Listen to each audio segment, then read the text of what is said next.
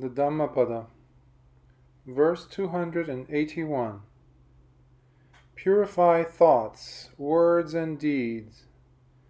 Vacha nurakhi manasa susamvuta, kayena cha akusalang kaira, ete tayo kamma pathe visodhaye, aradhaye maggang isipave ditang. Watchful of speech, well restrained in mind, let him do no evil with the body. Let him purify these three ways of action and attain the path made known by the sages. Guard your thought, word, and deed.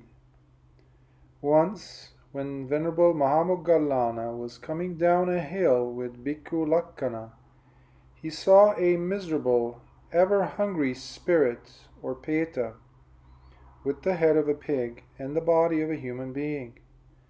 On seeing the peta, Venerable Mahamoggalana just smiled in order to indicate he had seen this particular hungry ghost.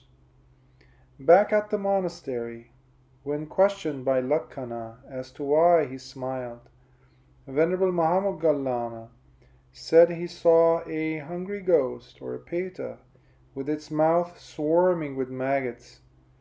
The Buddha added that he himself had seen that very hungry ghost soon after his attainment of Buddhahood. Then he proceeded to relate the story about the ghost. During the time of a previous Buddha, this particular hungry ghost was a bhikkhu who often expounded the Dhamma. On one occasion, he came to a monastery where two bhikkhus were staying together. After staying with the two bhikkhus for some time, he found that the people liked his way of expounding the Dhamma.